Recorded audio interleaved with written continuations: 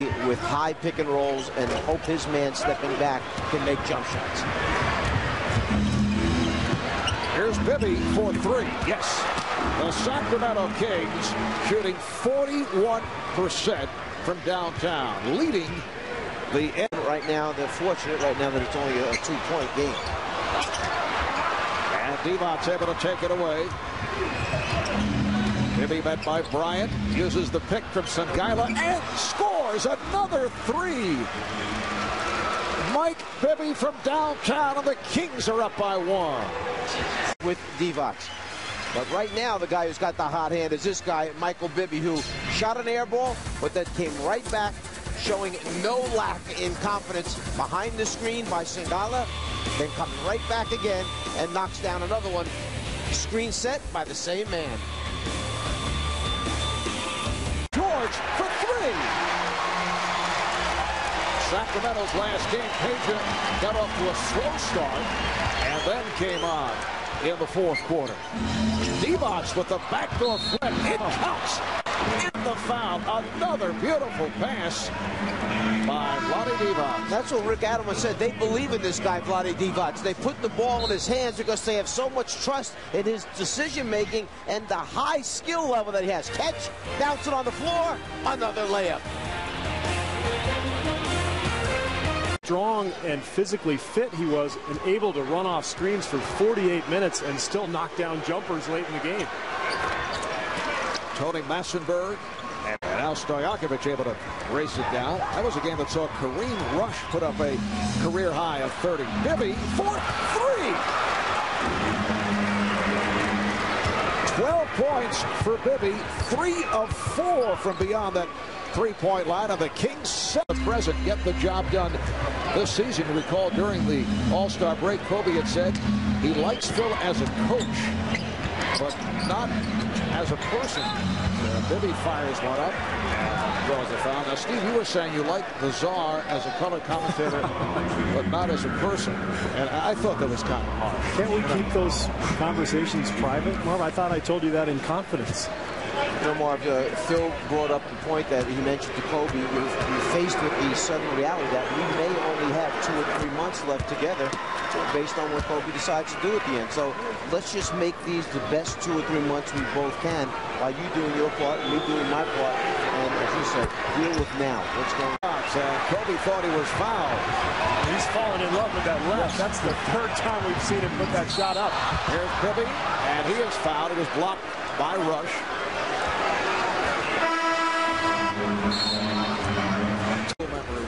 You know, Mike Bibby is also the all-time leading scorer in Arizona state history, high school state basketball. Just for you trivia buffs out there.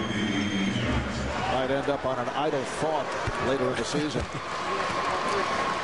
Lakers 41 and the Kings 36. Mike Bibby in his 6th year out of Arizona 2 years ago established himself in the postseason last year. Sangaila came up with it. You saw the 3 purple jerseys, the emergency situation as the shot is blocked by Shaquille. Here come the Lakers back in transition. And Payton lost it. Bibby met by Russell. Yes. That is so pretty. He has that effortless stroke. 7-0 run. Defensively and with his shooting, you see here the nice steal on an unhappy Gary Payton. And then at the other end, a little dribble fake and whoop, beautiful jump shot.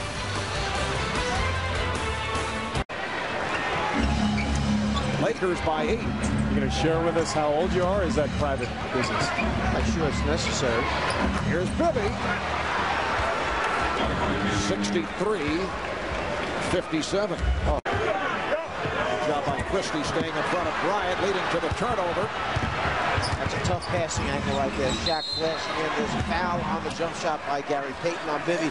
Shaq flashing in from opposite the ball. It's tough to get that passing angle and be successful. He's so strong, and he shoots that ball kind of from behind his head, a la Larry Bird, a little flick of the wrist, and that shot is money. Mike Bibby, an 81% free throw shooter, 7 of 8. at the line tonight.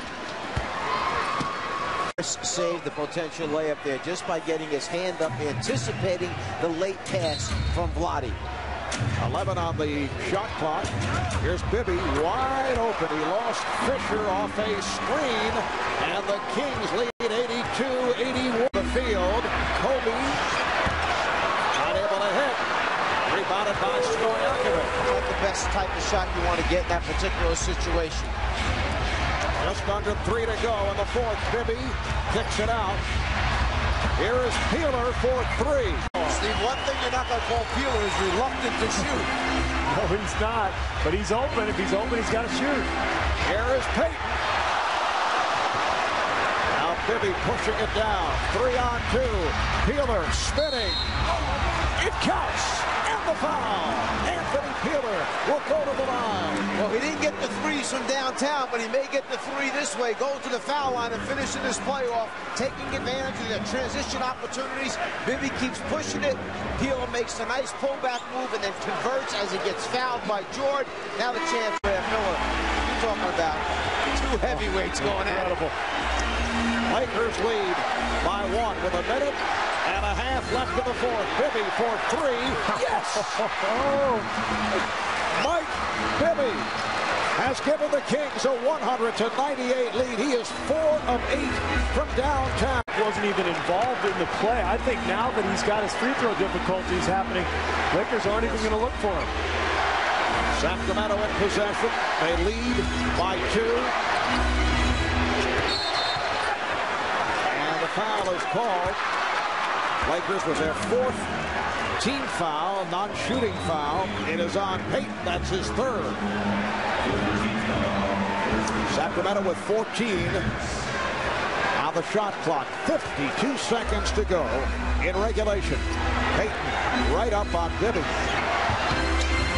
Bibby for 3. Yes! My goodness. Mike Bibby, who has emerged as one of the outstanding clutch shooters in the game. That goes back to the postseason 2 years ago.